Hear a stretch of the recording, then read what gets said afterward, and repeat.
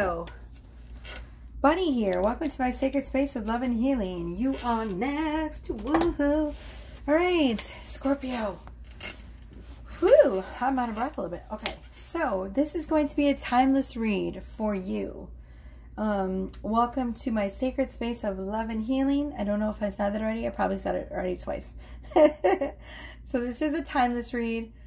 Whenever you find this reading, it's for you. However, the video will be dated for January. What else? Do we have anything else to go over? No, I just read for Libra. So I'm going to go ahead and say goodbye to Libra spirit guides. Thank you for being here. Now we're going to welcome in Scorpio's spirit guides and spirit team. We have Archangel Michael already here. Da-da-da-da. Round of applause for Archangel Michael, who has kept our sacred space protected and in the flow. All right, if you have the sound up, you might want to turn it down because I'm going to use my bell to clean the sound. Clean the sound, clean the space. Ooh, it's getting a bit noisy. All right, that's how I cleanse the space in here because we have crystals everywhere. All right, let's go ahead and dive right in. Scorpio, what does a Scorpio need to know right now in this moment? Let's put my charms there. Scorpio. Reading now for Scorpio. What does Scorpio need to know? So I hope the reading is a little bit more pleasant. Feels like all of the signs are doing some massive shifting and the lessons have not been very pleasant. You know, in order for their energy to shift into our highest timelines right now, which is the age of Aquarius, the shadow work has been really intense for all of the signs. None of us have had a very pleasant January, right? There's just been a lot of heavy, dense energy being shifted. And like I said, in order for that to happen, you know, we have to get out of the old and into the new. And sometimes the experience in between, while things are shifting into the new energy, we have to experience the karmic lessons closing up. In order for new to come in, old has to be closed, right? And sometimes that's not a pleasant feeling. Knight of Swords. I'm going to set them down here. I will show you them as they come out, though. Scorpio. Three of Wands.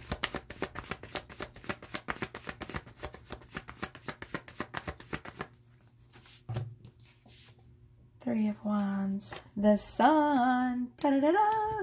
So much happy, happy.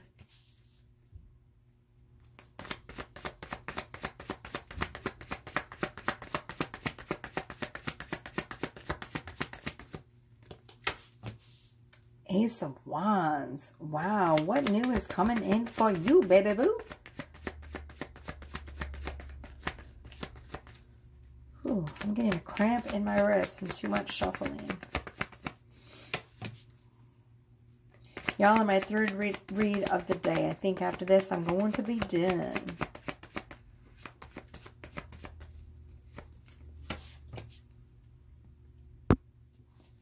All right.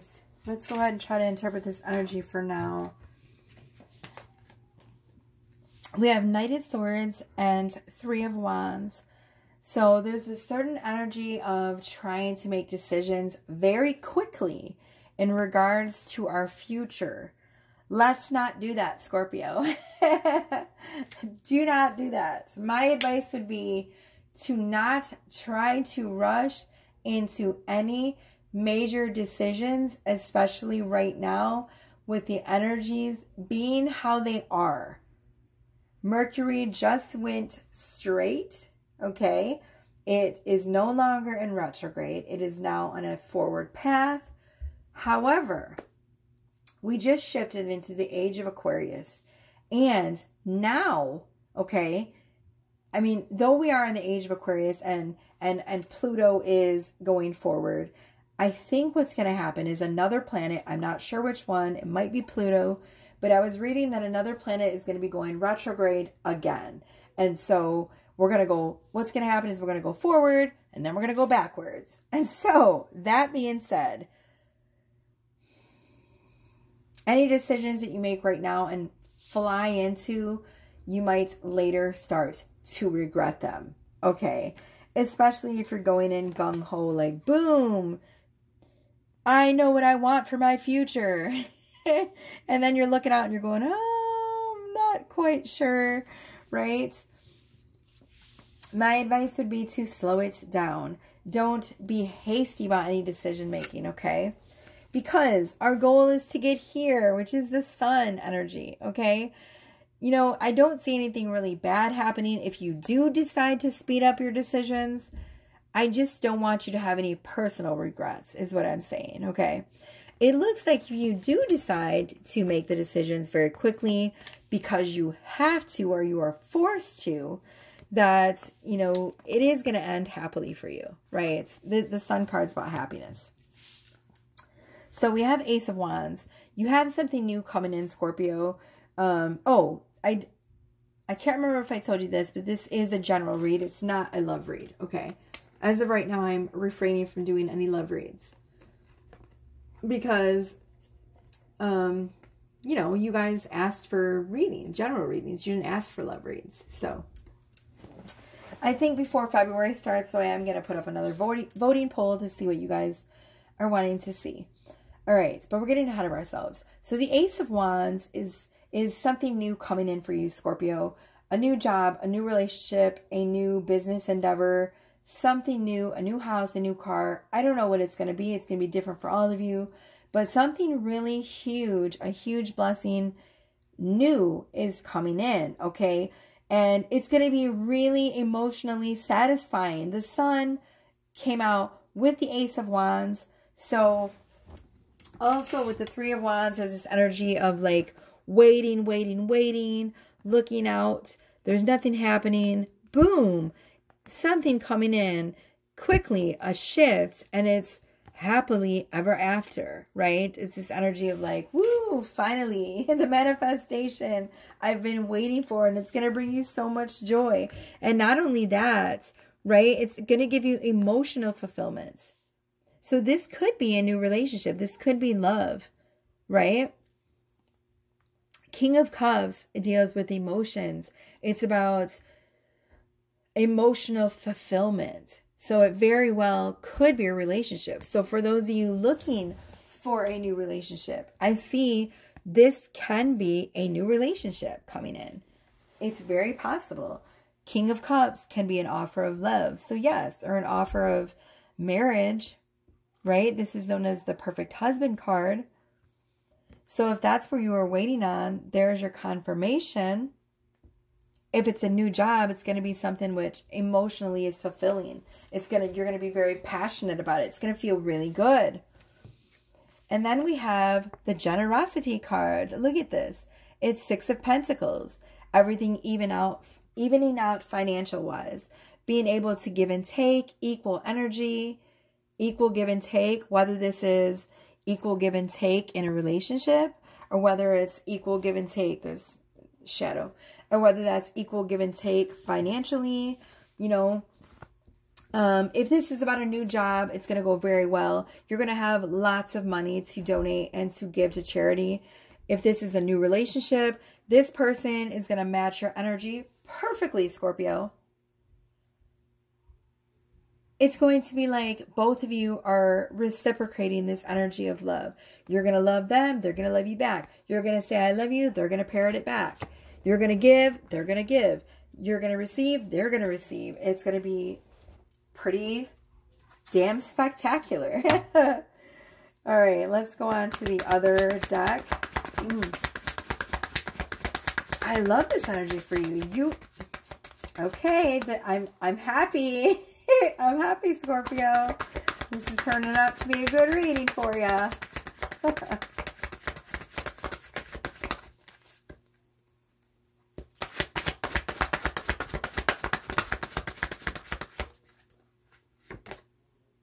Wow.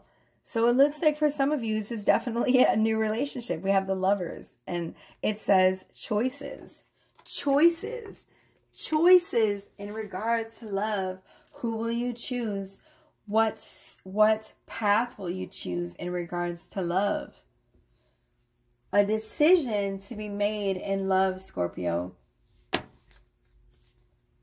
Some of you possibly could be choosing between two lovers or two options, right? Some of you could be choosing whether or not to love, but I don't think there's very much of a choice. These two are already entwined, right?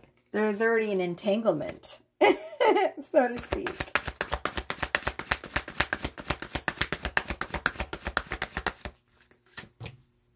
And I don't mean entanglement like, you know, cheating. I'm just saying like their tails are entangled, right? It's a joke.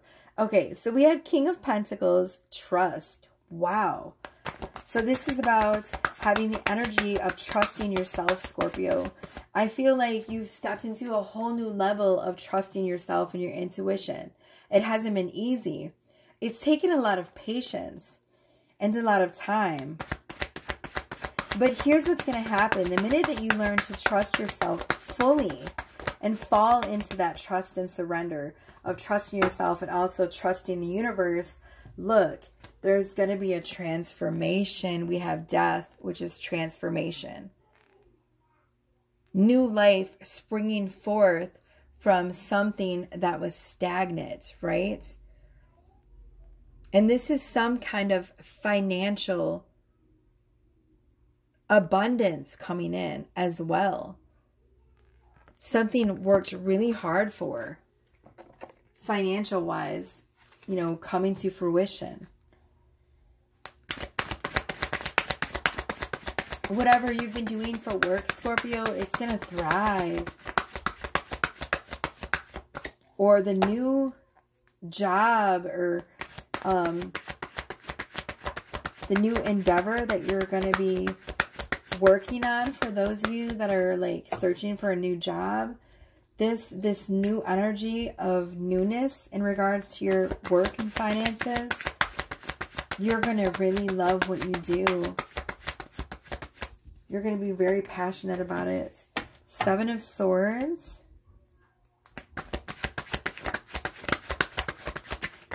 Whoa. Energy was weird for a second. Wow. Okay, so I see that when all of these wonderful things come in, my beautiful Scorpio, you're going to be really, really afraid. There's anxiety about losing what you've achieved, okay? And just know that you do deserve all of this beautiful energy, Scorpio. You do.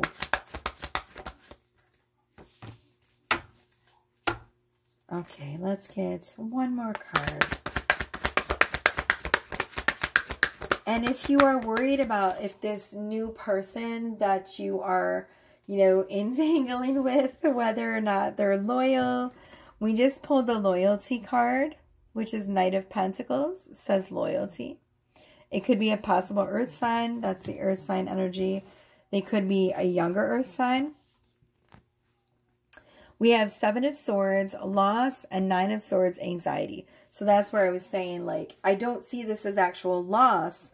I see this as you being anxious, you know, feeling like maybe I don't know if all of these, you know how you get in this feeling of like, things start going well and you panic and you're like, oh my God, it's never been going so well in all my life. Like, when is it all going to fall apart? And then doing that and thinking those thoughts sort of spirals us into the things happening bad. So beware and keep a positive outlook, because all of these good things, you do deserve them, Scorpio. You do.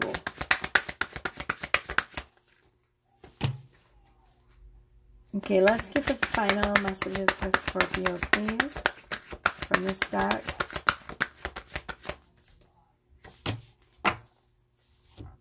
Okay, so we have the Emperor and we have competition, okay? So this is order, which is the Emperor, and Five of Wands, competition. So I see you putting your best foot forward at work, right? The Emperor is this energy of like in your boss energy, okay? It's very masculine, bossed up energy, okay? So there will be a little bit of competition in this new position that you're in at work, right? But I see you're going to sweep the competition out the water. That's what I'm seeing, okay? So no worries there, Scorpio. Let's go ahead and get a spirit message for you. I'm going to get these cards off of here. Let's see. All right, what do we have for Scorpio from the spirit deck, please?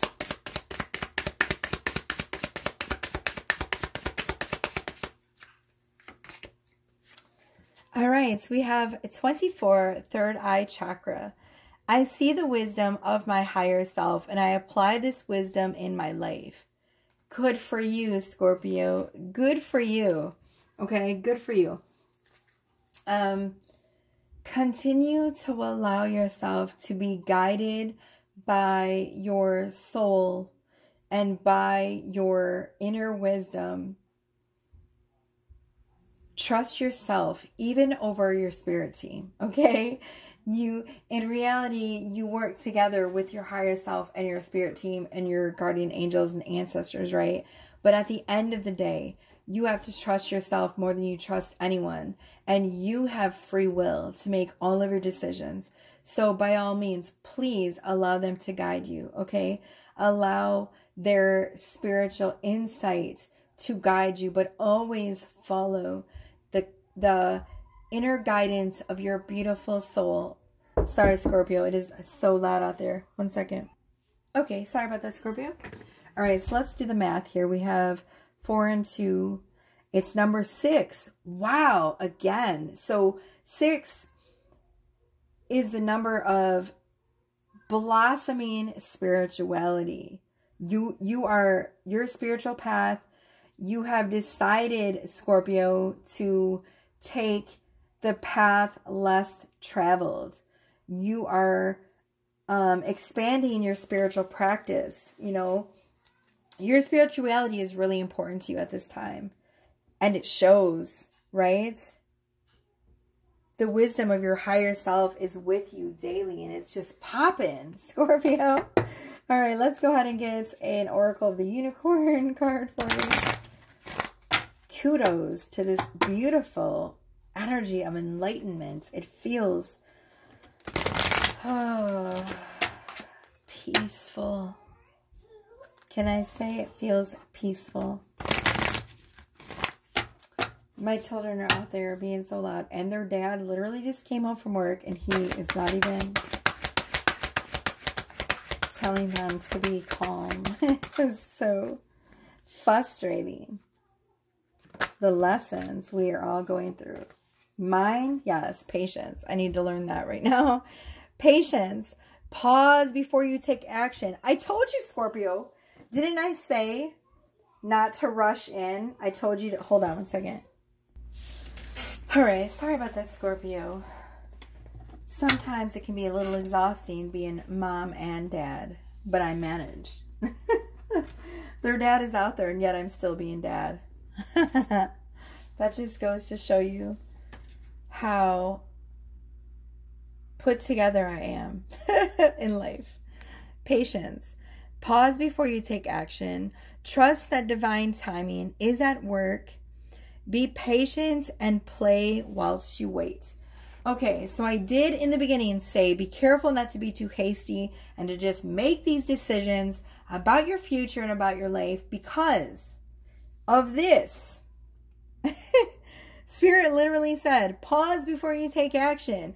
Trust in the divine timing of your journey. Spirit and the universe and source God or whoever knows the right time to bring in the things that you are requesting, and they know when you're ready and they know when you're not. And so they want you to just focus on having fun until they can bring in all your good shit.